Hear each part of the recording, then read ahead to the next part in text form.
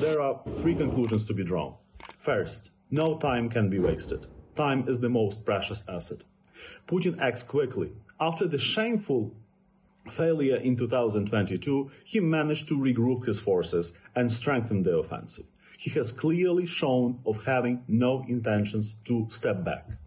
Second, their mindset should be changed. This is not Ukraine's war.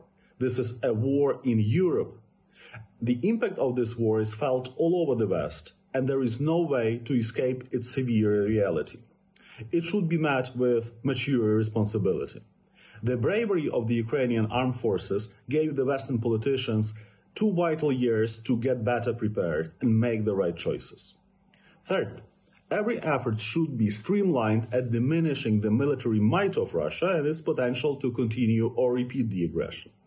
It means that there is no room for any slightest compromise with the collective security. No argument, no hesitation, no self-doubt should undermine the defensive priorities.